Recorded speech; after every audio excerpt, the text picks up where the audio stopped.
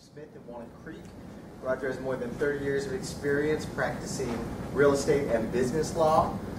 So as such, I think that Roger is well versed in some of the considerations, the practical considerations that'll be discussed tonight.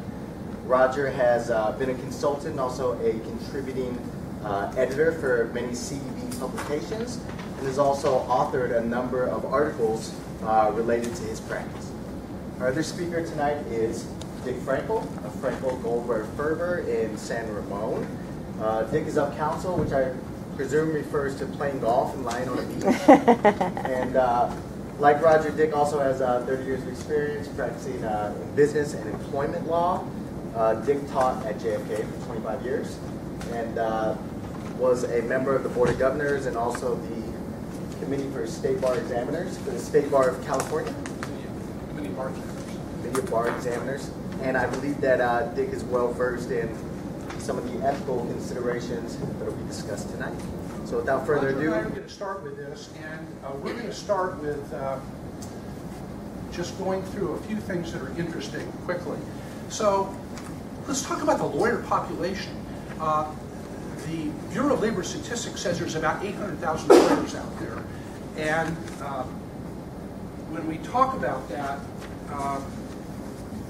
in California, there's about 184,000 active practitioners. So we've got about 23% of the active group in the United States. And what's of interest is 350,000 are practicing firms of 2 to 100. And that represents about 44% of all the practicing attorneys. And what that means is, in today's day and age, there's a lot of movement in terms of lawyers going from one firm to another. The model that existed at one point with the pyramid structure in a big law isn't the same as it's been. So for people that are changing law firms, both associates and partners, it's real. It actually happens. The next few slides are just informational in terms of who's involved in lateral hiring and what are law firms looking for. So that's just informational only. I'm not going to spend a lot of time on it. State Bar of California, the statistics are we've got about 250,000 lawyers, and I don't think this includes the results of the February bar exam, so we got another couple added to that. In Contra Costa County, we probably have about 3,800 lawyers, and probably just over half of those are engaged in practice either inside the county or somewhat outside the county. And if you look at the inactive, you're going, holy smokes, that's a lot of inactive. And then if you look at not eligible to practice law, a little under 5%, you go, what's all that about? That's a lot of people. That's just under 12,000. Not eligible to practice? Who do you think those are? They're what, India? Perhaps not paying their dues? Perhaps not paying their dues, yeah. So those are people that don't come to ethical courses like this, that get involved in the state bar. And you know what people say, because I've been involved in the state bar for a long, long time, and one of the things people tell me all the time in the state bar, once you pass the bar and you're admitted, you never ever want to hear from them again. Because the letter you get oftentimes is from Office of Chief Trial Counsel, where there's doing some type of investigation. And so if you don't go to ethical courses and keep up on all this stuff, and if you're trying to then leave your firm and you do unethical things, that's when the state bar can get a hold of you. So we're not going to try to avoid that. Interview questions, this is just FYI. So perhaps those are of interest to you, perhaps they're not. So now let's go to what happens if we want to change law firms. So Roger, I'm ready to leave. I've had enough, and I'm saying I can't contact my clients before I give notice. What about that? Well, let me start out by saying I've been there, done that. So, and I've had it go good, and I've had it go not so good. I can't get into the particulars, but let's tell you that the best way to handle this is to go to whoever it is that you have to communicate with, managing partner, co-partner, whoever it is, and just say, here's the deal, I'm leaving.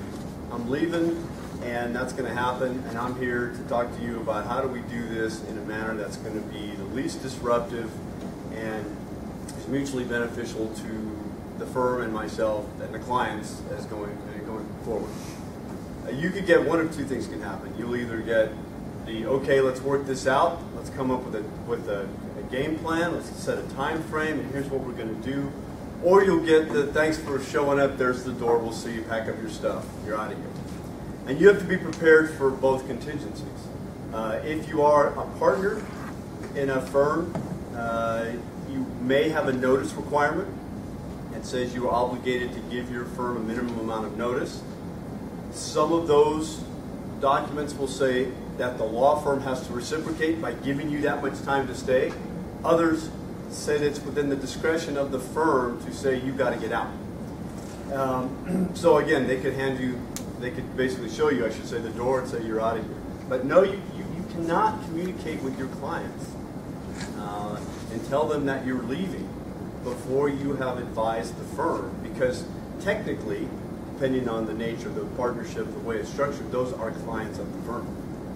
Yeah, but Roger, Inga's been a client of mine for all these years. I've known her for 10 years, and I want to make sure that I've got somebody to come with me. So I'm saying, Inga, I'm thinking about leaving. And I can't even say, Inga, will you come with me? No, not under the rules of professional responsibility. Now, the flip side of that is you've known Inga for 10 years. She's been your client. She's going to likely go, when she doesn't know anybody else at the firm, you handle a unique aspect of law in which she's interested and has issues, and therefore the likelihood of her doing anything but go with you is pretty slim. But what I hear you saying is I better be careful. Better be careful. Okay. So what about client inquiries? What happens if Inga, on her own, wants to approach another lawyer and say, you know what, I'm really not happy with Dick. Roger, I want to talk to you. Any problem with that? None whatsoever. I think there's a quote somewhere in here that clients are not chattel, not equipment or something along those lines. The clients always have the ultimate say in where they choose to position their work. Okay, so now I'm thinking about leaving, and I'm going, well, you know, there's some files that I'd really like to have, and I've been working with Inga a long time. So how about some client papers? Can I take any of those? No, those are definitely belong to the firm. In fact, the firm, in its malpractice, underwriting, etc., has to make representations about the fact that they own the files and what controls they put on the files often and that sort of thing. So you can't take the client files. The client files belong to the clients. You'll see what we'll talk about a little bit later. There are documents, if the documents that you have in a system or a form file of some sort, you're still old school like some of us and you have hard copies of some of that stuff, and you prepared it, you can take those with you, but you cannot take the client files themselves without the authorization of the firm and the client for that matter. Oh, let's talk about the forms. You mean I can take the forms? So I've worked on a lot of transactional documents with Inga, but I can't take her files, but I can take the forms that I prepared. That you prepared, yes. That I prepared. You prepared. For Inga. For Inga. Ooh. Because those are copies of what's in her file. I see. So that's an interesting issue. I've actually litigated that issue, where in a law firm, somebody left, and the partner said, hey, wait a minute, the departing associate just ripped off all of these documents that they consider to be forms. And I actually got a TRO. So I think that's an unsettled issue. Now, I will say there is a formal opinion in here, we'll get to it in a minute, or maybe it was an ABA model opinion, that said forms that were created by the lawyer are okay to take. I'm not so sure about that. And when we get to some of the citations in a minute with respect to the formal opinions and the model rules, I'm going to address some of those issues. So I think that's an open question in my mind. Reasonable people can disagree. But I would be concerned as an associate for taking virtually anything that wasn't in the public domain without permission. I like to get permission. I just think that's a really good. I would agree. I think you should get permission. But the other thing that I would say is that in a lot of, nowadays, firms have gotten more sophisticated, as have all employers, and there are employee handbooks, etc., that deal with a lot of these issues and basically say anything that you create on behalf of the firm while you are here belongs to the firm, which obviously it creates another layer of complexity. Actually, that's a good point. So if I'm representing the firm and I'm drafting an employment agreement, that's going to be part of my employment agreement, which says, by the way, these documents belong to the firm. They may not be taken by you. And many times I've seen, and I'm always curious about this too, employee handbooks that have a copyright notice. Copyright notice, really? They're original documents they created? I'm always intrigued about that as well. But I think it's a very it's a nebulous issue, and I just would touch it carefully. Okay, so when changing law firms, and this is just sort of some interesting stuff, have a written offer, resign from the current firm with a date certain. This is an interesting one about insurance. So how many people how many attorneys in California do you think have legal malpractice coverage? What do you think? What's the percentage?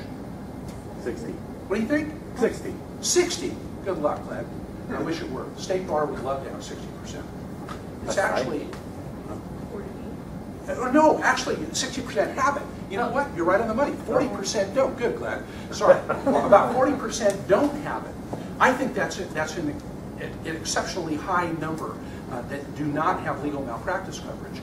But actually, I was not aware of Rule 3-410, which provides that if we do any legal work where we're going to be spending more than 4 hours with the client and we don't have malpractice coverage, that's got to be disclosed in a fee agreement.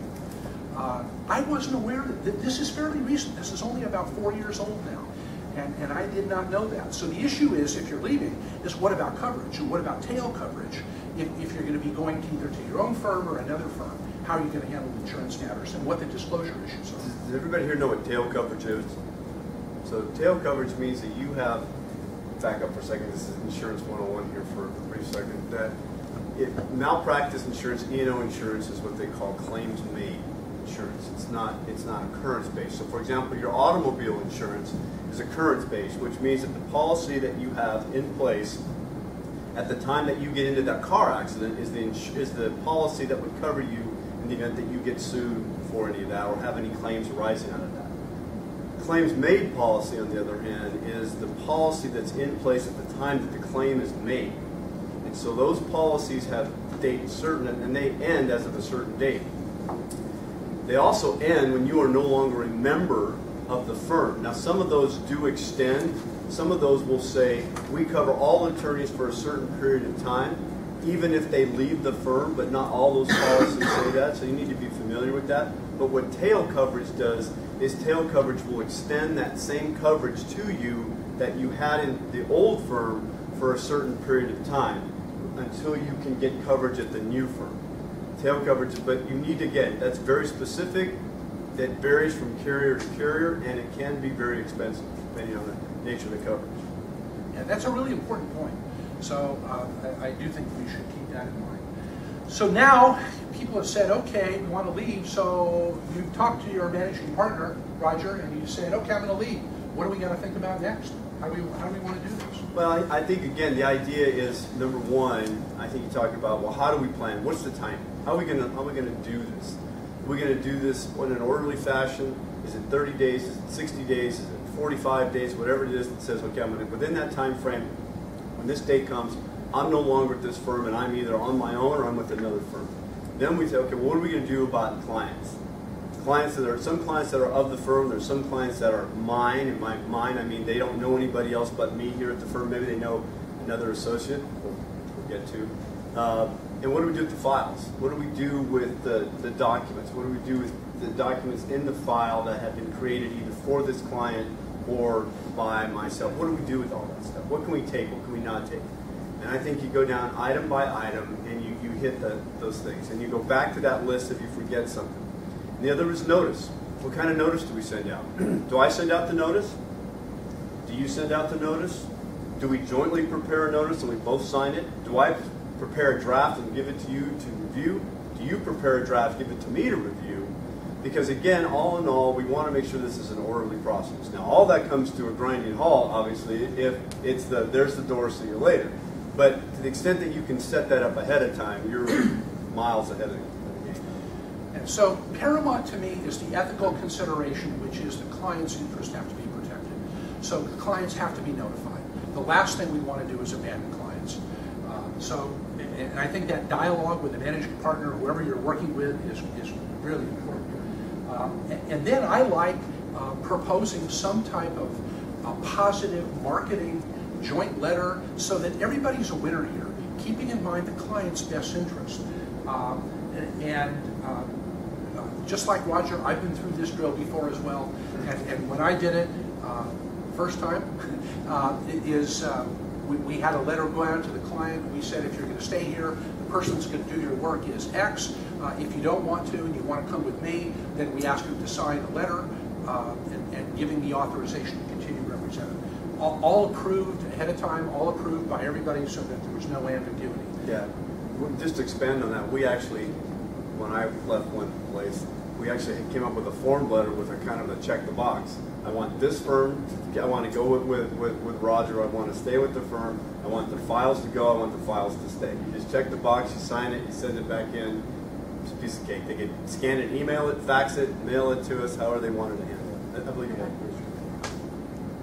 Yeah, so that's a good approach. And any retainers, we want to make sure those are covered. We have trust fund obligations through our IOLTA accounts, and we don't want to get in hot water with the State Bar on that one as well. I will tell you one issue with regard, not necessarily retainers, because retainers kind of solves the problem, but it's delinquent clients.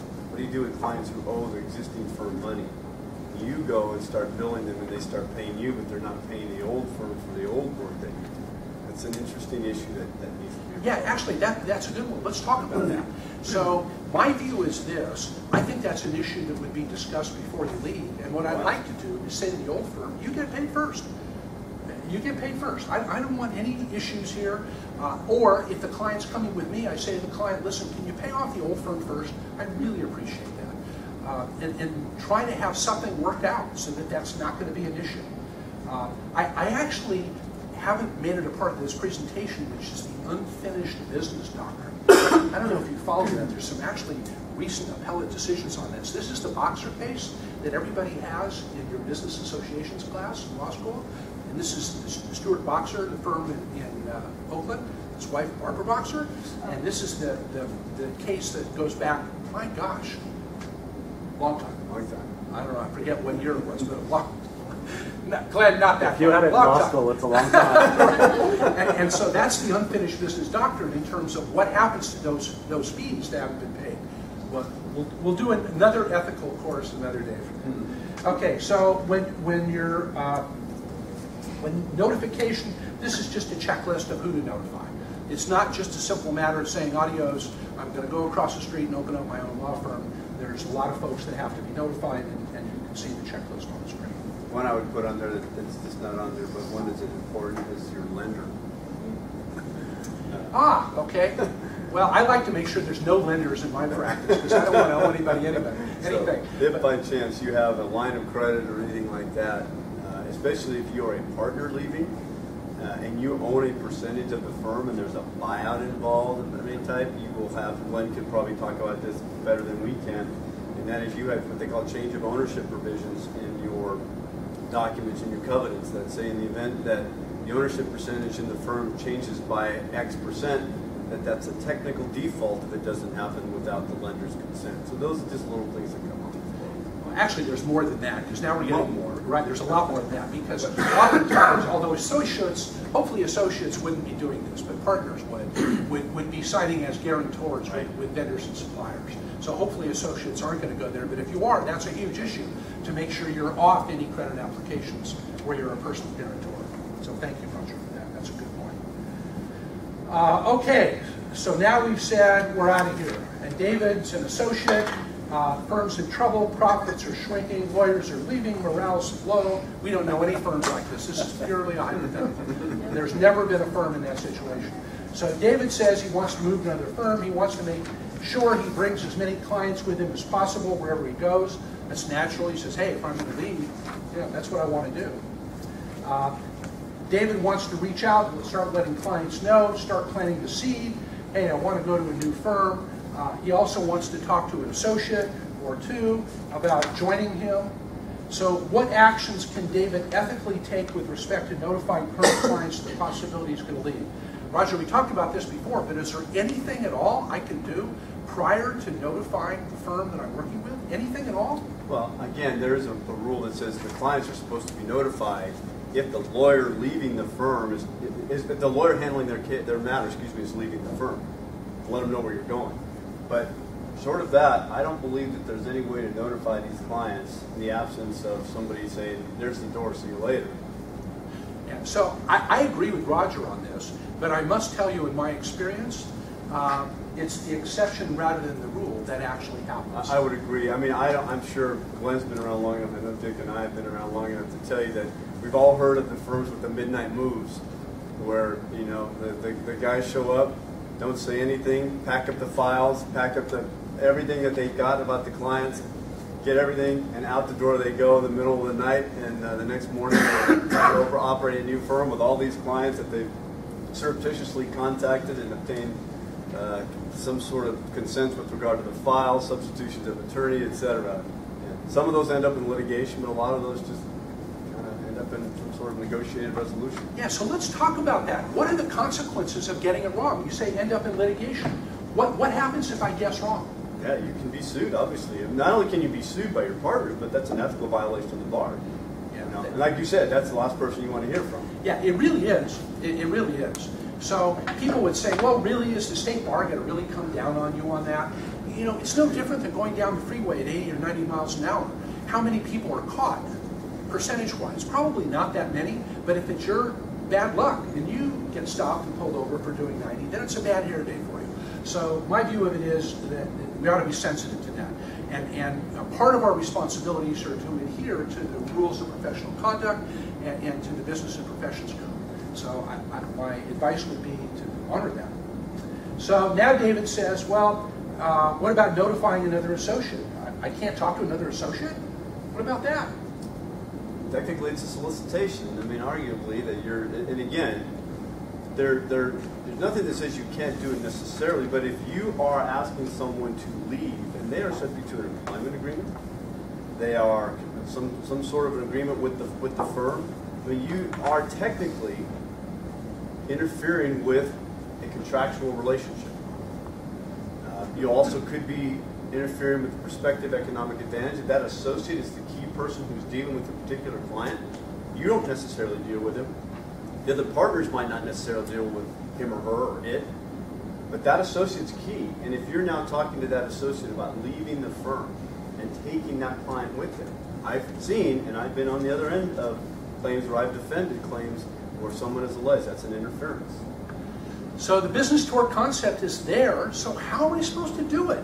You know, I've had a secretary for the last 10 years. I want to take that secretary.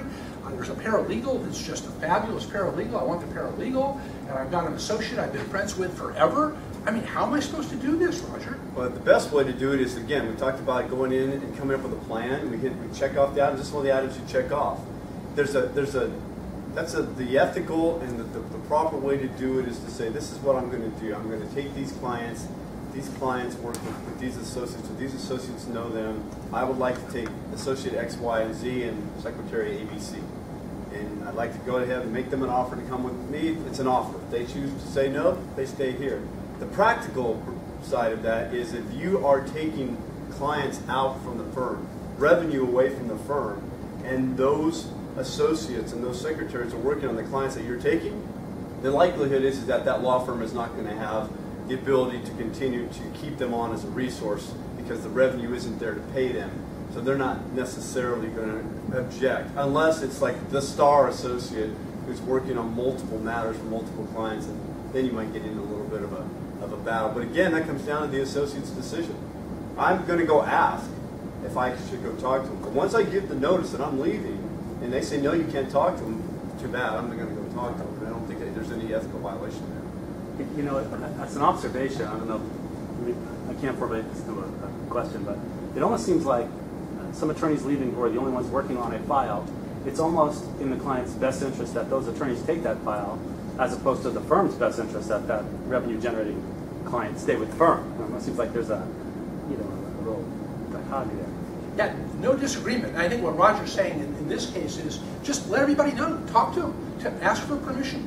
I think it's better to ask for permission in advance than ask for forgiveness later. It's one of the rare instances where I agree with that. So you don't get it. So let's say that we don't want to go to the managing partner and ask for permission. What's another way to do it? That's a money-back guarantee that you'll be just fine. How else can we do it? See, when I taught here for 25 years, my students always say, just lecture us for 3 hours. I don't do that. So what's another way to accomplish the same goal? How can I do this? Instead of going to somebody for permission, what's another way of accomplishing the same thing? How can I do this? Anybody have any thoughts how I do that? Just resign. Open up your own firm. And then you're more than welcome to do your normal advertisement, your normal, put something in Craigslist. Go to the bar. Go to Teresa and say, put something on our website, soliciting for attorneys. There's other ways to do it. So, but the point of it is just to unilaterally make that decision is potentially fraught with danger. When again, there is a practical side. Glenn brings up a good point. That's if you're the only attorney working on that file, or you're the only attorney who knows that area of the law, and you leave, the client is not being served if you know somebody now all of a sudden is going to, they've been practicing criminal law their whole life. Now they're going to try and take on lender foreclosure action. I mean, that's not going to do the client any good, and the client's not going to put up with that. So the practical aspect is that those clients are going to end up following you. As like Dick said, worst case comes, worst case scenario is say, see you later, go set up your own shop, send out your notifications. Okay, so one thing we've learned so far is the client comes first. That is a paramount objective of ethical considerations, is our personal interests don't come first. The money that we're going to derive is not going to come first. It's the client's interests that come first. So that has to prevail over all other considerations. And this is the quote that Roger was talking about earlier, which is clients are not merchandise. So let's chat about formal opinions and whether they're California bar or ABA bar. And also we have in here model rules that are coming up. So if I'm a judge, is that going to be binding or persuasive? It's going to be persuasive authority. Judges are judges. They'll do what they're going to do. So the same thing is true with ABA. So in California, we have a committee in the state bar called COPRAC, and they're the ones that write the rules of professional responsibility, the rules of professional conduct. And by the way, these rules are on the state bar website. It's very easy to download them. And the current version on the website is 2013, California Rules of Professional Conduct. The committee in California with the state bar, COPRAC, spent 10 years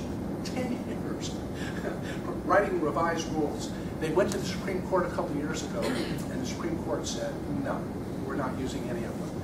So they're starting all over again.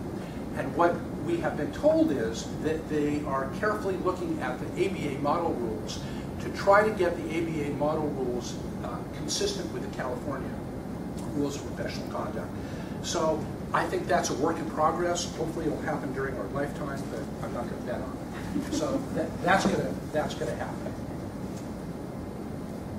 So same thing with respect to clients coming first is we have to make sure that there's no prejudice to the client. So using Roger's comments that we're going to talk to, for example, a managing partner first to get consensus about how we're going to do this. What's in the best interest of the client? Let the client decide. And if the client wants to stay with the firm, then make that transition as smooth as possible to whatever lawyer is going to be with the firm. The client wants to come with you, so be it. Communication is the key.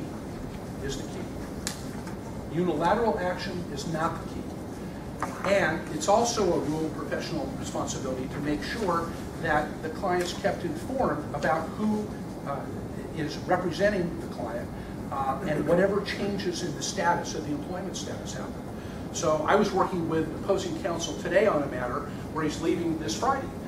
And he's letting clients know, he's letting opposing counsel know who the new attorney is that's going to be taking over. Done very, very well, very professionally. So we talked about soliciting, and there is a rule, 1-400, that deals with solicitation and what the motives are, when it's appropriate, when it isn't, how we're going to be communicating. And I don't think there's any question that once we have permission of a managing partner or whoever we're working with at the firm to put whatever we're doing in writing, just like we talked about when you're going to a new firm to have everything in writing, same thing is true when you're leaving. And so what you want is something so that there's no misunderstanding about what the responsibilities are. And that would be everything from unfinished work on the case to letting the client know if there's any delays in getting back to the client with work that's been promised. So the rules with respect to how solicitation can exist is pretty much what we've talked about, but we've got to be sensitive to how that's communicated so that there can't be any ambiguity in making sure the client's objectives comes first, and how that's going to work with respect to avoiding any business forms. So let's talk about fiduciary obligations. I thought this was interesting in a couple cases that deal with fiduciary obligations. Under what circumstances do fiduciary obligations exist among persons in a law firm? Partners, by law, by operation of law, partners owe each other duties of fiduciary duties. We don't have any LLCs practicing law in California.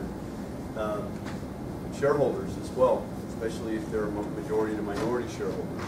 If you are on a board of directors, if you're practicing in the corporate format, if you are an officer of the corporation, if you are designated for some reason or another as an officer of a partnership, you owe fiduciary duties to that entity as well as to the other shareholders and the board members.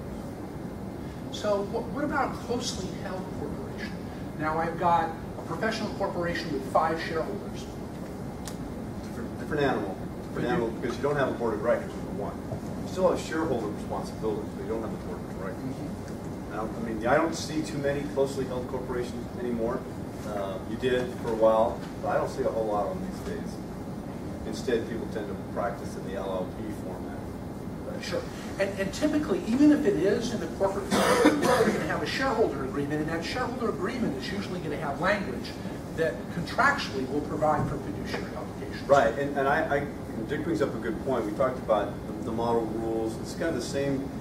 I look at the model rules with regard to this type of conduct the same way I do with the California Corporations Code. I really don't want to be in a position if there's an issue to have to default to the code or the rules to tell me what is going to happen. I would rather have a document in place that says, if this happens, then this happens. And I would rather have that signed and in place and not let a court interpret what the corporation's code or the model rules may mean and what outcome that may hold for me. Well, that's an interesting issue. So how do I handle ADR provisions, either with associates or with partners? Well, again, with partners, it's a different status. With again, practicing their employment law more than I do, but with associates as employees, you have different rules concerning arbitration, and whether it's one-sided, is it fair, who pays, all those other rules. With the partners, it's a different story. You can pretty much negotiate whatever you like. And I've been in partnerships where we have ADR provisions that require mediation, et cetera. Yeah, so you know what? That's a good point. I hadn't thought about that till now. It would behoove us to think about where there are allegations of any ethical violations to have them resolved outside of a court proceeding. So if I'm in a shareholder, if I'm in a professional corporation, or if I'm in an LLP, it would, for partners, it would be of assistance, it seems to me, to have some ADR provision in advance to try to resolve that dispute. If we're in the corporate form, I can do the same thing with the shareholder agreement. With respect to associates, we can do the same thing in a properly drafted employment agreement that does coincide with California law about who pays. But what's of interest to me in doing that, it's a dispute resolution proceeding that I think you can have a more informed trier of fact that resolves the dispute. And my experience, I don't know about yours, Roger, but my experience when I've been involved in law firm partnership disputes to go to court is judges don't want to see us. No, and I don't think you want to see them.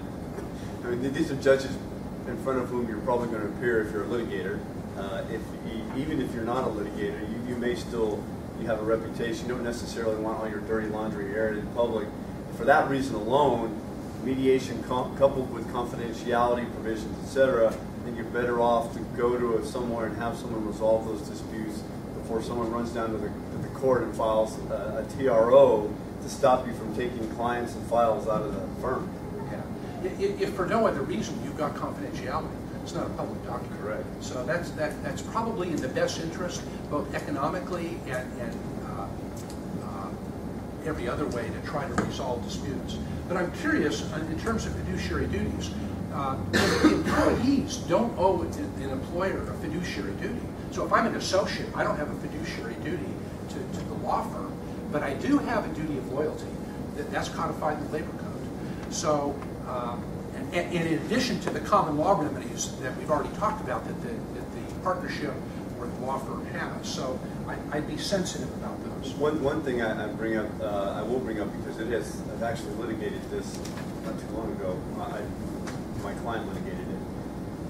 And that is a situation. California passed a law a few years ago that came down and said, while you can't prohibit an employee from competing, there's no non-competition law for employees in California. However, if you can prove that that employee was setting up a competitive business while he or she was on your payroll, there is a basis to go after them and recover those wages that you paid them during the time that they were setting up this competing business. So all the more reason to be upfront, communicate, have an understanding of what's going on. In the case that somebody might be particularly vindictive in the event that your associate was actually receiving a wage. So Roger, I'm working for a law firm and I think I want to leave in about 2 months. What can I do now legitimately to plan for my departure? What should I be thinking about? I think you can legitimately look at insurance options. I think you can legitimately look at if they're if you need loans, if you need a line of credit, those type of things. Those are things that I think you can look at. Office space, again, not doing it on, this has got to be on your own time to be able to prove that you did it on a weekend or after hours or something along those lines. Okay, so I'm looking for space. I check about insurance. If I need a loan, I can go to a lender. Can I start soliciting for a receptionist or my support staff? Can I do that? I would not advise someone to do that. Now, whether or not ethically that you can do that, if that gets you into any problem, you may be able to find ways around that. But I would just say that the closer you get to a situation where you're actually looking to set up a business publicly like that, I think the closer you get to that third rail. So now I've done everything you told me to do. I've gone to my boss and said, you know, things aren't working out, I want to leave. So can we do this logically? Can we coordinate the communication to the clients? Can we let them have the choice? Can we work on a really good marketing letter? And contrary to Roger's best advice, the worst case scenario is the managing partner says, you know what, the answer is no, no, and no. And you can leave right now and don't let the door hitch on the way out. Leave your keys, leave your fob there, leave everything, your credit card, you're gone, pal. And all of a sudden, I walk out and I've got my briefcase and that's all I have. That's all I have. What can I do now, Roger, with respect to trying to communicate with my clients? I know who my clients are. Can I start dialing for dollars and dialing for clients and saying, hey, I'm no longer there, I'm now in Newco, I want you to come on down? How do I do this? Well, I think, number one, we just saw the slide. You have an obligation to notify them that you're no longer with the firm. You've been terminated, however you want to put that. You've been terminated with the firm and no longer with them. At that point, the likelihood is that the client is going to say, well, where are you going? What are you going to do? And your answer is going to be either I'm going out on my own, I'm joining another firm, I don't know. It could be all of the above. At that point, then again, like Dick mentioned before, the likelihood is that the client is going to say, well, I want to go. I want you to go. You have all my files. You know all my information. You've been representing me for 10 years. I want to go with you. So at that point, I think you're fine. Same thing again. Now you're out the door. This is just like resigning. So now all bets are off pretty much at this point. You can put an ad in the paper to solicit receptionists, associates, etc. Go to the Bar Association, post it on their website. Okay, so now I'm really angry, and so what I'm going to do is I'm going to say, Roger, not only do I want my clients, I want every one of their clients, because I'm going to get a whole bunch of lawyers, and I want to contact every single one of that firm's clients, and I'm going to solicit everybody. Can I do that? No. There's a specific rule that says you cannot solicit other clients of the firm. That you cannot do. So how do I do it? What's the best way to do that? Well, I mean, a number of ways to do it. Again, if you have an ethical obligation to notify the clients. You call them up and tell them you're leaving. You don't need to ask, you don't need to solicit anything. So I'm leaving the firm, I'm going to go set up such and such. I have an ethical obligation to advise you of this. I don't know, the truth is, I don't know who will be taking over your file, your case, your matters, plural. I tried to broach this with the managing partner, tried to arrange a timeline and make sure this all got taken care of. It didn't work out. I'm now gone. I don't have any information, any further information to tell you. And just sort of bait that hook and let the client bite and go from there. Again, the client's best interest is they're going to ask you, is there anybody at that firm who can handle my work? No. Is there anybody at that firm who knows anything about what you do for me? No. Best interest of the client is to be represented by an attorney who knows the client's matters, can adequately represent the client moving forward. So from time to time, I have a number of folks, not necessarily law firms, thank goodness, who are in this situation where they're out the door, and they say, what can we do? We're going to talk about covenants not to compete in a minute. Yes. So what can you do? You're now gone. Your own clients, I agree with Roger, you certainly want to, your former clients, you want to notify them. I think you have that ethical duty. But what about the rest of the potential clients that you work with? So what's the way to do that? The way to do that is not cherry pick. The way to do that is not take the biggest client of the firm that you had nothing to do with and say, call that client and say, come on down, we can take care of you. That would be improper in my view.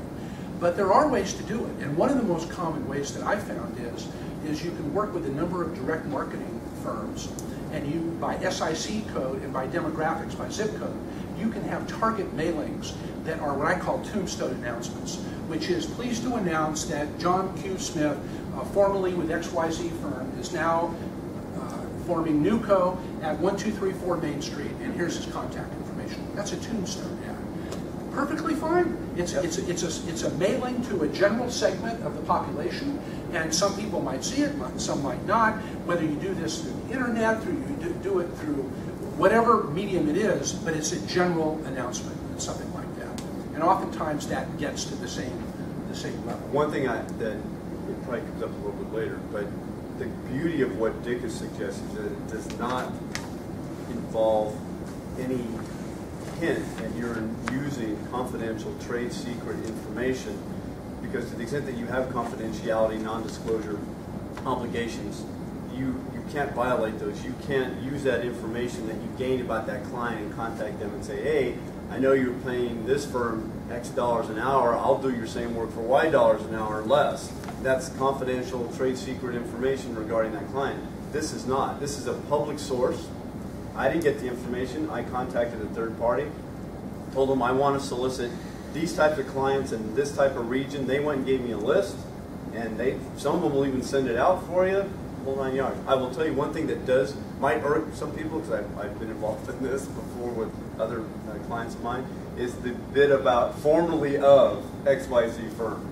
That sometimes will, even though it's perfectly permissible, sometimes people will look at that as sort of kind of poking them in the chest a little bit. Yeah, fair. And by the way, just 1 second, Dale, you can also go to trade association, go to the chamber, and go to a mixer, or put an ad in the chamber, or go to the business council, or go to wherever. You're welcome to do that. Dan? Well, I was going to ask, and maybe you'll address it later, but I guess my question in this particular discussion is, there's the duties that you have to, quote, your clients, and then there is an inability of you to be able to solicit the firm's clients. How is the delineation made in terms of, which clients at the firm are considered your clients? Is it based on if you brought the business in, if you spoke to that client ever on the telephone, if you were the primary attorney on the file? Yes. Yes. I mean, the line it starts out very bright and gets fuzzy. Sure. Is it a client you brought in and you worked exclusively on and you're the only person at the firm they know? Clearly that client you can talk to. Now, the client you bring in, but let's just say that you bring in a matter that you're a litigator in a firm and you bring in a family law matter and you get the family law attorney, well, you're never going to work on that case. But you know the client. The client contacted you. That's a little fuzzier. Did you ever work with them? You brought the client in. Probably still permissible. Some client of the firm like Dick says the biggest fish in the pond, and you've never touched that client, but everybody in the firm knows who that client is. That's probably a different animal. So that's one bright line. The other bright line is one I indicated where you've done everything, and there's a lot of gray in between. So clients are always asking me these days, Dick, just give me the answer. I want a black and white answer, okay? Have you ever heard that before? So my black and white answer is, you're never going to go wrong if you don't talk to them at all. Right. That's number one. And number two, you aren't going to go wrong if you get permission in writing from the firm to say this is the plan of action. In between is the huge area, and that's always the issue. So Roger, covenants not to compete, okay? So we've got two scenarios, one with an associate and one with a partner. Enforceable? Let's take the associate. Associate, employee, not enforceable. Former employee, no covenant not to compete.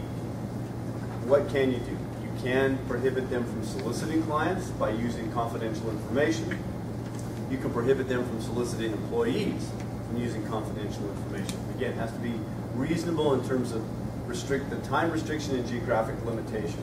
So then, partners, if you are buying them out of their practice when they're leaving, and part of that buyout includes a goodwill component, then you can legally include in your buyout agreement or in a separate agreement a covenant not to compete, which prohibits them from competing with you with, again, reasonable limitations both in terms of duration and geographic limitation, and also limited to the clients in which you work. So for example, if you're a family law firm, you can't tell them you can never practice any kind of law ever in the world because you bought out their family law goodwill. You didn't buy out a criminal practice, a business practice, a banking practice, etc. So that's the down and dirty. There's more to it than that. But so Roger, I have a 1% interest. Dan's my boss, and now I'm leaving. And so we have a covenant not to compete that says I can't work. All I have is a 1% interest. Is that enough to trigger the covenant not to compete? There's a goodwill component to it, yes and no. The courts also look at it, is that there meaningful? Is there a meaningful purchase there? Meaningful ownership? Did you really have an interest in the goodwill of the firm? Legally, by saying 1%, yes, I'm buying that back, you have a 1% interest. But realistically, was that enough? And courts will go back and forth with it. Again, if you've got a 1% interest in IBM, that's one thing. You got a 1% interest in a 5 or 6 or 10-person law firm, that's another thing. I see this frequently, actually, where closely held companies want to give a 1% interest to employees to try to trigger them. And my view of it is any de minimis type ownership of that relationship for that purpose, because that's the reason they're doing it, I don't buy it. So. I agree. I mean, I think, again, you have to remember there's covenants not to compete or the attempt to enforce covenants not to compete. They're a two-sided coin. And it's that in the event that you try and enforce an unenforceable covenant not to compete and extend it beyond what the courts would deem to be reasonable, you could actually be hit with a complaint back the other way saying that what you are doing, what you are engaging in an illegal restraint of trade, which carries with it not only damages but attorney's fees. So let's talk over a few things that we just learned, and that is a joint letter to the extent feasible, which is from the withdrawing attorney about what areas of practice they have, the date of the departure, whether the firm is going to continue to handle similar matters, who's responsible for the ongoing work. The client has the right to decide. The client can have all the papers and property. So we talked about that. Those are all good points. Notification to client can't be misleading and coercive, and we don't want to malign former law firm or withdrawing partners. We want to do this professionally all the way through, even though sometimes it gets the best of us. Solicitation of at-will employees is not actionable, but my view of it is the exceptions more often than not swallow up the rule, and we've already talked about some of those business terms. So hypothetical 2. So now David interviews with the firm he likes. The interviewing partner Ask David for a list of his current clients, matters, past and expected billings, revenues for those clients and matters, list of all of his clients and matters he's handled over the last 3 years. Do you think that would ever happen? Would any firm that's soliciting you or any recruiter ever ask those questions? You better believe it. What do you think? That's what they want to do. They want to know what's your book of business, or they want to know what slot are you going to fill. And when you're looking to move, typically you're filling a vacancy, you're filling a practice area that's needed, they're starting a new firm, they're looking for a particular area of expertise that you might have, they're looking at rainmaking capabilities, they want to know what you're going to bring over. So those questions are going to come up. Those questions are going to come up. So one of David's clients is a small technology company in the middle of very confidential merger discussions. The client doesn't want this disclosed. Can David provide that information? What do you think? Can David say, I'm working with XYZ company, and by the way, I billed $200,000 in the last 6 months. It looks like the next billing will probably be at least that, if not more. It's going to be a deal that we hope to conclude in the next few months. I've worked with a client for, I don't know, 2 or 3 years. I'm sure they're going to come over with me because I've got a really good relationship with them. What about that? Can I provide any of that information to the firm with whom I'm recruiting? What do you think? It seems that you could potentially say that you have a client and name the company, but any of the other information seems to be confidential. If I'm the attorney for a company, it seems that that's almost public knowledge, right? With respect to billing and all that other stuff, that's something that would be more proprietary to my work at the firm. But, I mean, the identity, I guess there's a clear line there. It seems like the most I could disclose at all. I think I'd go the opposite. I'd be big about the client name and say it's a small technology, on a general basis, and do not want the name disclosed. I want this much. Typically, these things, I do a lot of M&A work, so this comes up in every facet. And I do a lot of it with medical practitioners as well as I've done it with lawyers, engineers, architects. And this is a phased approach. And, you start out, you start out shaking hands, before you start dating kind of thing. So you say, okay, well, initially, yeah, let's meet. We think that we've got some good synergy here. I do a lot of work with insurance brokers as well when it comes up. And let's okay, now looks good. Kind of philosophy. What are we talking about? What types of work do you do? What types of clients do you have? To your point, where you're not disclosing anything other than, in general, I do this, this, this, and this. Okay, that's kind of what we do. I think that there's some, we can have a symbiotic relationship here where we can both benefit from a merger of some sort, acquisition of some sort. So now we get down into, well, now do we actually have to worry, and law firms have to worry about this more so than other firms, do we have any conflicts? There's no way to run a conflicts without disclosing names of the clients. But again, you don't have to disclose anything in particular. You kind of describe your general practice area, and here are a list of, and maybe it's only your 20 biggest clients or 10 biggest clients. Let's start there. Do we have any conflicts? If a conflict arises, then it's like, well, let's get into some of the potential conflict arises. What are some of the particulars? And that's where you have to be a little bit careful about what you can and can't disclose. But it does, you don't just show up one day and say, okay, here's all the clients and all the information about them, and here's everything I have. This typically doesn't work that way. So I'm going to take 3 steps back because I think this is a really important issue. So I have a client, I don't do as much M&A work as Roger does, but I do some. So I have a client right now that's in an M&A merger and acquisition transaction. And I don't want to say my client would kill me because I don't think they would kill me. They'd be really angry though. And my view of it is it would also be a state bar violation because these are very confidential communications. And if I disclose the name of the client, I would be proverbially shot. Would not be a happy day because it is confidential. And my view of it is probably like many of you, where we've been in social occasions with a spouse or significant other or a son or daughter, and we meet people and they have no clue that half the group there is my clients. Not a clue. And I don't tell them. If the client wants to disclose it, they may. But my view of it is that client identity is confidential unless otherwise given permission to disclose. Oftentimes, fee agreements. I just saw one with Big Law, And Big Law has a fee agreement where they said they have permission to put my client's identity on their website as a client. And they got express written permission for that. Now, of course, I crossed it out and said, no, not going to do that. You don't have permission unless we get consideration, like a lot of money. Like instead of $1,000 an hour, it's only $800 an hour. So, but I think the client identity is a huge issue. And I think initially, as Roger said, I agree, it's the dance. And so I'm not going to release any of that information unless I either have permission or I'm going to get some type of non-disclosure agreement, a confidentiality. Yeah, I mean, first, in these transactions, and you don't even say hello without an NDA. Tell me about it. I mean, that's number one. And then you go from there.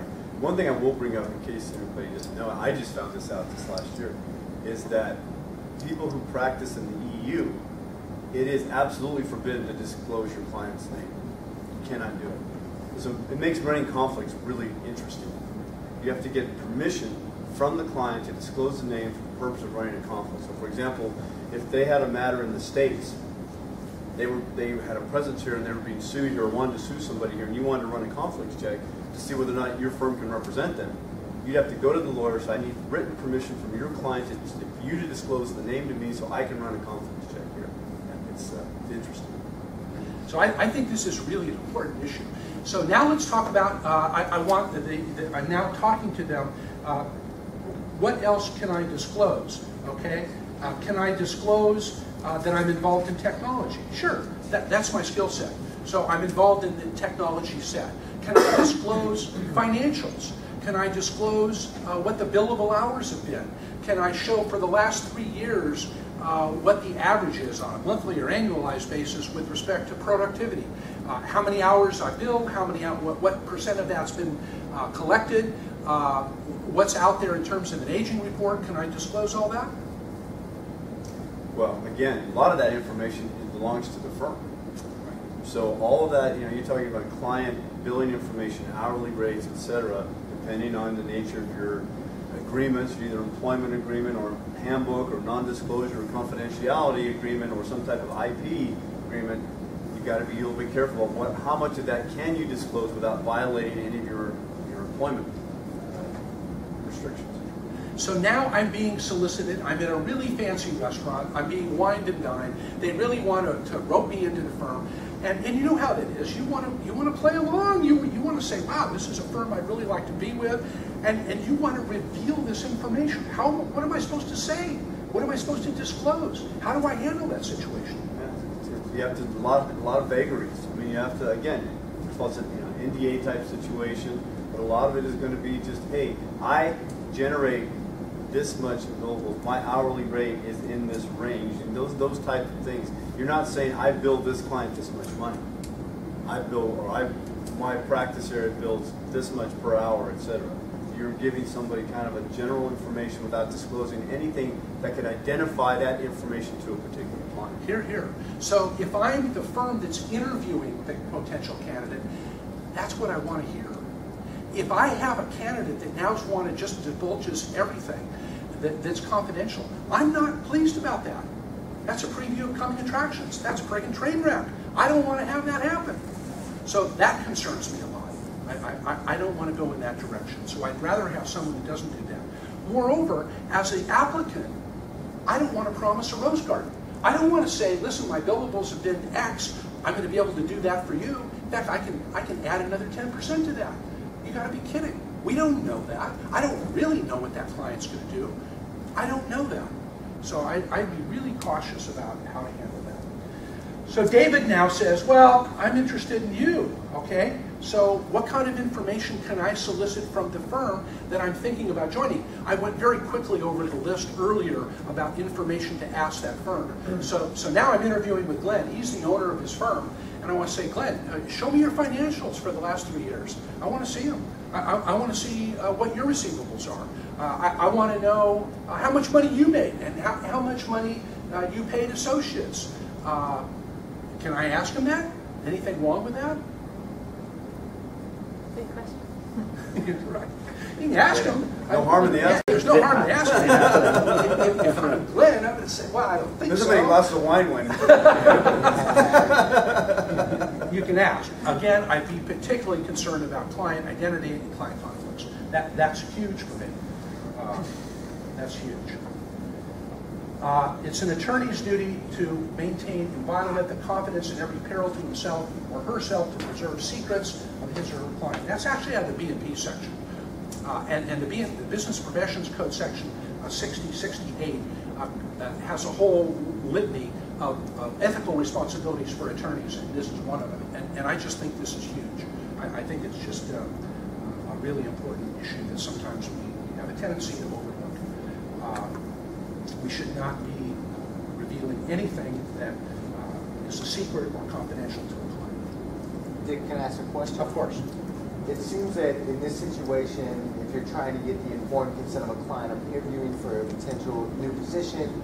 I know from this great seminar that I need to get the informed consent of the client if I want to be able to disclose in my interview the identity of a client. It kind of goes back to, well, if I haven't notified the firm that I'm planning on leaving or doing anything, would be asking for the informed consent of a client to reveal their identity. And if it's informed consent, I would have to reveal to the client then that I'm planning on leaving the firm. Would that run afoul of the prior, obligations that we discussed earlier? Sure, good question. Yeah, again, I don't think that you can reveal a lot of that information. It's a little bit different in terms of where you are. If there's public information, for example, if you've got a case on file, and it's in a public court, and you're the attorney of record, yeah, you can probably reveal that. It's not client confidential information. Whatever that matter is public information that you and your firm, the current firm, are representing that client. Outside of that, unless somehow it's been published in a newspaper or somewhere else on internet source, whatever, that it's in the public domain in terms of who that client is, I think you need to be careful about what you can and can't represent. And that's why I say we talked about these negotiations start very vague, and they kind of, as they get closer, at some point in time you're going to say, okay, I feel confident enough where this is going somewhere, and they feel confident enough that they're going to make you an offer, or you're going to accept an offer. At that point in time, somewhere along that way, that continuum, you decide, I'm going to go notify the managing partner, say, I'm leaving, here's what's going on. So Roger and I are both realistic. I just learned this expression the other day. We've been to more than one rodeo. And it's because you're not from my part of the country. I'm from Texas. That's a very common expression. Ain't my first rodeo. I hadn't heard that, so I'm not from Texas, thank goodness. So realistically, does this happen? Probably not. What we're trying to cover is what the rules are with respect to professional conduct, because it's really a deterrent effect. So it's not that we're condoning violating these, we're not at all, but we're also realistic enough to know that from time to time, it's been known to happen that people don't follow this sage advice that Roger's giving and go ahead and communicate with prospective law firms or employers and reveal information that they shouldn't be doing. So my admonition would be don't follow the rules. I think it's the right thing to do. One thing I would say is that you have relationships with these clients, and it's the client who would be harmed by these disclosures, not necessarily the law firm. The client is not going to, the client's not going to pick up the phone and call the state bar on you, then you're probably okay. And you never know if you have discussions with the client, a relationship with the client, to know what sensitivities he, she, or it has, and to know what you can and can't disclose, and what they would prefer you not disclose and keep confidential. So you should also know that when a complaint's filed with the state bar, there's an investigator assigned to that, and the investigator actually follows up. There is follow-up with that. The good news is that most of the complaints with the state bar, thank goodness, are not found to be valid for a whole variety of reasons, but nonetheless, it's an experience we don't want to go through. So there's some model rules. These are ABA model rules. As I said, it's unclear to what extent that these model rules will be followed in California or adopted. But conflicts of interest are important. The attorney-client privilege is paramount. We've talked about that. So once we know that we have permission to disclose, either through existing law firm relationships or with client permission, then we're able to do so. So we also know that there's certain communication that we would not disclose. So corporate takeover, for example, that's not been publicly announced. So another one that a client comes in and there's a possibility of a divorce. These are confidential communications where there's no public record of this. There's a criminal investigation not led to a public charge. Obviously, these are serious matters, and confidentiality is paramount. So let's go to another hypothetical. So David decides to join the new firm. Before he gives notice to his old firm, he downloads all of his personal files from the firm's server onto a portable hard drive, as well as electronic files for matters in which he was involved where he was at the firm. So can he do that? Can he download all of his personal stuff? Can he also take electronic files where he was involved in that before? That touches on some of what we talked about. So what about that? Well, I would think even the smallest of firms nowadays have canned employee handbooks that deal with this, and basically says all this information belongs to the firm. It's the firm's computer, it's the firm's phone, the firm's iPad. The information that's in that, the information that's generated while you're at the firm belongs to the firm. The documents that you generate belong to the firm. That's yours. That belongs to the firm. There is a rule out there, and again, Dick practices in this area a lot more than I do, probably knows more about it than I do, that talks about the fact that in the absence of an IP assignment, things that you create while you're out at a firm do belong to you. So in the absence of something that says they belong to the firm, they're yours. And that's why you have to be a little bit careful what you create. In the absence of anything that says it belongs to the firm, you probably have an argument that says, I created these, I should be able to take these with me. But client contact information, or off your Outlook, downloading your Outlook, taking entire files of the clients that you didn't create, other clients you didn't work on, all that stuff is bad news. And I have that's going on right now, not with a law firm, but I'm dealing with that right now in another entity. And we have a forensic expert going through the computer because we know the documents were taken, we just don't know what, we don't know when. But we'll find out pretty soon because all that stuff never goes away. There's a permanent record of that. So in reality, what happens is when someone leaves, they often do want to take what they've stored on the computer in some type of a drive that's personal stuff.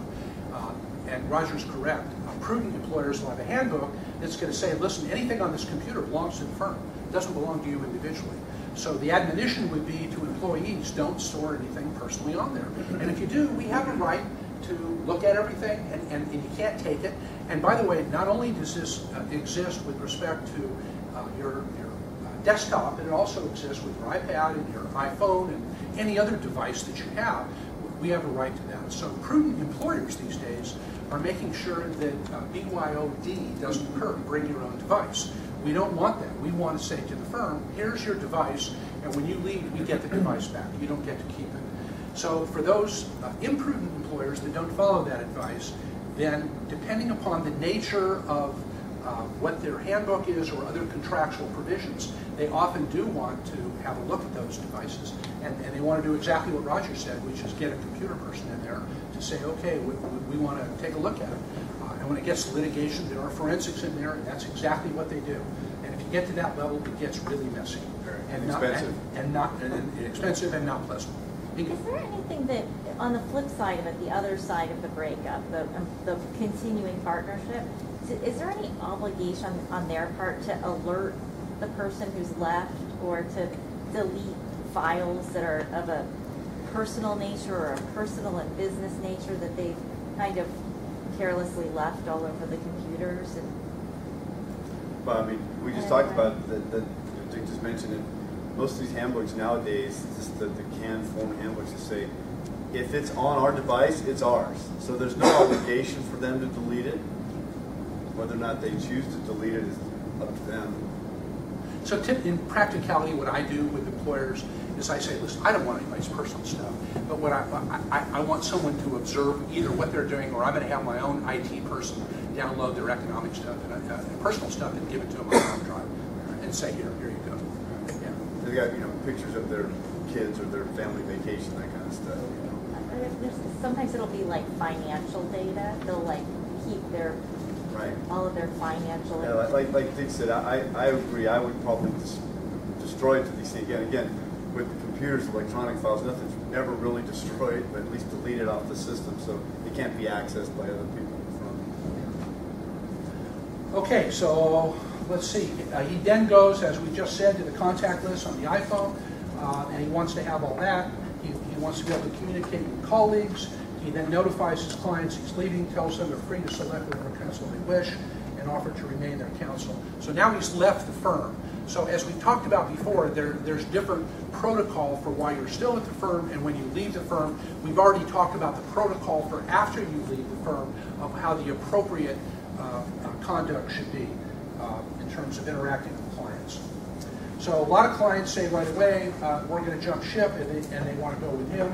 And typically that does happen when an associate or a partner, whoever, has worked substantially a long time with the client, and the client has a client trust relationship with that attorney. That frequently happens. Then David tells the managing partner who's leaving, forwards the emails about the clients. Managing partner then says he needs to leave, and he's escorted from the building. I don't know, has that ever happened? Ever happened? Anybody escorted from the building? Yeah, it's on a number of occasions. So we get to have one little war story. So I had a client that actually it was a closely held entity. My client was the president. There was a minority shareholder that was also an officer of the company.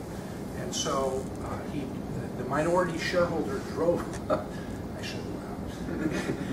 drove a truck out to the meeting, and the president said, I need to fire him. And he had cause. There was a legitimate basis to call it. That wasn't in dispute. So at that meeting, he fired him, got the keys to the truck, got the keys to the office, got his credit cards, and the guy said, well, how am I supposed to get home? It's like 15 miles away. So I said to my client, call a cab for crying out loud, okay? Don't just have him walk out the door. And he did, thank goodness. He called a cab, and he made sure he had money, and we sent him off. So it does happen that somebody says, by the way, you're escorted from the building. What I'm always concerned about when that happens is how they're escorted from the building. Because my own view is there can be causes of action for defamation with respect to the conduct that exists and whether or not someone's treating that person in such a manner that the rest of the employees believe that person's a crook or a thief, or you call the police and the police escort from the building. I've got to be really careful. I mean, typically when I'm talking to clients about that, I'll say, look, that's the deal. I agree. It's not a great idea to have disgruntled employees around. Have him or her just leave the office. Make arrangements with them for them to come back and collect their belongings after hours on the weekend where they can be supervised, but they don't have to do it in front of everybody. They don't have to make a big scene about it. They quietly remove their personal belongings and leave. Okay, so now David leaves. The managing partner says, wait a minute, I'm really concerned about those clients. I'm going to pick up the phone. I'm calling all the clients that I know David's worked with, and I'm going to tell those clients that David has no trial experience, and I'm going to offer to continue to represent the clients at a discount. What about that? So here's my view. First of all, I don't even know that David's a trial attorney. For all I know, he's a transactional lawyer. Who cares if he has any trial experience? I'm assuming he took trial in litigation matters with him. You're right. If not, right. It's gonna. So it could be that the managing partner doesn't have a clue. I don't know. So let's say David was a litigator, okay? And then the managing partner says, listen, instead of X, I'm going to give you a 20% discount. What about that? Managing partner can do that? Sure. As long as the other partner, as long as he's not breaching any fiduciary duties to his other partners. Right. So, and then it would have to be true that David, yeah, that's right, that David doesn't have any trial experience, and somehow that's relevant. Right. So that's part of the equation. So has David behaved ethically? So I don't know. What do you think? David wants to download everything from the iPhone. He wants to take his personal stuff, wants to take form files. So we've talked about the ethical considerations, and David, if he's done all this, absent permission from the law firm, absent permission from the clients, as we've talked about, he's most likely crossed the line. As the managing partner behaved ethically, if he's told the truth about David's trial experience, he's welcome to call those clients, and if he wants to discount fees, he's more than welcome to do it. There's no law that says you can't do that. So that's okay too. He's welcome to do that. So what about client files? Okay. So a terminator with one lawyer shall promptly release to the client at the request of the client all the papers. So that's important. We know that, but clients need to be aware of that the client has the right to have those documents. They have the right to be able to say, I want my papers back.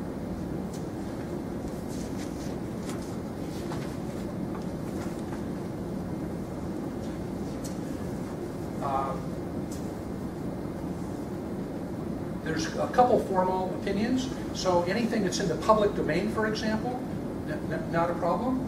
A lawyer does not violate any model rule taking copies that she herself created for general use in her practice. I'm concerned about that. I'm not sure that's entirely accurate, especially given what I see as the nature of written employment agreements and or shareholder or partnership agreements among partners and shareholders and between employers and employees. So I have a little doubt about how that would be played. I would say before you rely on that to make sure you check whatever documents you are subject to or whatever other client subject to. Yeah, I think that's important as well. So now we want to talk about the Uniform Trade Secrets Act, and that's something Roger touched on before, which is notwithstanding all of the model rules and notwithstanding the rules of professional conduct, notwithstanding the ABA model rules, there's still the Uniform Trade Secrets Act, which is codified in the Civil Code in California. And that is to say, there well may be a trade secret that the client has developed, that the employer, the law firm's developed, and that the employee, the associate, has developed in the course and scope of employment, which would include what we often have on our contact form, client contacts. So it's not only that we might have the name and address and contact information, but also we have oftentimes assistants, we have subordinate employees that are there, we have the type of matters that they're engaged in. Oftentimes we have budget cycles of when the budget comes up again, if there's budget issues. We might have other information that's what I consider to be not on the internet or in the public domain or not in the public library that has been developed over the course of time. So that's something. We can have birthdays of key people. We can have the names of their children, for example, or spouse. Oftentimes that's all in client contacts, and that's part of this whole process of developing trade secrets. It has economic value. It's not known to the public. And it's not readily disclosable. So that would be improper to use that. And I tell you where this is coming up now, and has been the subject of some discussion, is information on Facebook, Twitter, those kind of things, which are not necessarily publicly known. But you are a friend with somebody on Facebook, or you follow them on Twitter, or vice versa. All that's way over my head because I don't do any of that stuff, but I understand how it works, and that is another issue that's created a whole level of complexity to some of these discussions. Okay, so the Uniform Trade Secrets Act does not forbid an individual from announcing the change of employment, even if they happen to be on the list. But you're not going to get the information from the list. It's going to be through a source that I talked about earlier. And if I go to an independent advertising or marketing person and I do a general solicitation, again, by SIC code or by zip code, that's fine. That's not a problem. But I'm not going to use trade secrets to solicit clients. To the extent possible, if I can coordinate the announcement with the firm, that's the better view. So we want to play nice. Playing nice is always important. So now, what about a duty to provide services to client after the new firm takes over? So again, the client ethical considerations are we want to make sure that the client's protected. But once the new law firm takes over, then normally if it's litigation, of course, you're going to have a substitution of attorney. The better view is to get something in writing that the client acknowledges that NewCo's taking over. And that, ladies and gentlemen, is our program. happy to answer questions or comments or nothing attorney-client privilege that we want to talk about individually. You can see Roger about that afterwards. But that's the gist of it. So happy to entertain anything anybody has, just comments about stuff you want to talk about. I do have a question. Sure. The question I have is, what is the employer's or the remaining partner's obligation to provide you with information concerning your client? So if you notify me I'm leaving and you ask me to please exit to the left, and I leave with nothing, I don't have any of my clients' telephone numbers, email addresses, or anything, what is the flip side obligation with respect to your employer or your managing partner in terms of providing you, notifying you? These are your clients. You have a legal obligation to notify your clients. We're washing our hands, go to town. Or can they just say, nope, you're gone, this is our stuff? I mean, how do you address that? Good question. Well, somebody has to notify the client that there's been a change. It doesn't necessarily have to be the lawyer. The client has to be notified. They could say, you're out of here. We'll notify your clients that you're no longer with the firm and that lawyer X is now going to be handling your matters. So they could do that. They could do that, and a lot of firms will do that. I've seen it less in the legal context, where I've seen it in other contexts with customers, where they'll say, "You're out of here. Don't contact the customers," and those companies will then designate someone to start calling those customers and saying, "Hey, Joe Blow is no longer here. We've now assigned, whoever, Cynthia Smith is now going to handle your account, and she's going to be taking this from this point forward. If you have any questions, please direct them to her. Here's Cynthia's contact information. We're happy to help you. We'll pick this up, and you won't miss a beat." So here's what I would do. You now come to me and you give me that story. The first thing I'm going to do is call the firm myself and say, listen, I'm going to go over all the rules of professional conduct. I'm going to go over the B&P code section, and I'm going to say, first and foremost to the clients. So do I understand correctly that you're going to be sending out this announcement to clients and you're going to do it the next day?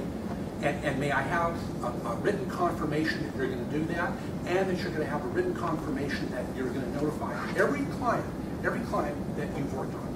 And then I'm going to follow that up with a letter to confirm, and then I want to see if I don't get something acknowledging that that's been completed in a day, then I'm going to do something else. I'm not quite sure what, but I want written confirmation that firm's going to handle that. Because I got to cover you. I got to make sure that your ethical responsibilities are completed. And then my view of it is, Roger was right when he said earlier, you're now gone. So for those clients that you do have contact information for, you're welcome to call them. And you're welcome to say, by the way, I need you to know I'm not with Big Law anymore. And you might or might not know what you're going to do. You'll tell them the truth, whatever it is. But to the extent you're able to notify them, I want to be able to do that. And you may get some of them, you may get all of them, I don't know. But I want to try.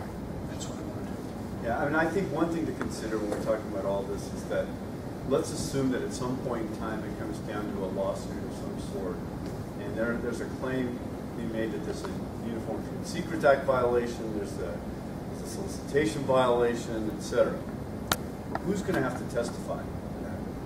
The client that you took or that went with you is going to be the only person who's going to be competent to testify that you solicited him or her. And if they went with you and chose you over the firm, the chances of that firm getting favorable testimony from the client who said, "See you guys, I'm going with whoever," is slim and none. So, after we shake all this out and get to the bottom of it, the practical reality is at the end of the day, that these clients want to go with you, they trust you, they're going to end up with you sooner or later. So, that again, you do have to weigh some of that, because it's the client who would most likely be the one who would be complaining. But if the law firm does allege that this was done, they're going to have to get a deposition or a declaration from that client. Well, good luck. And frankly, what we've been talking about for the last hour and a half is risk management. That's what we've been talking about. I mean, really, what we don't want to do is hear from the state bar. And what we don't want to do is hear from our former law firm that says, hey, you've done something wrong. And I don't want to hear from the client that we've done something wrong. So these are hopefully techniques that will keep all of us in good stead, and we can move forward without worrying about those issues. So thank you again. Thank you.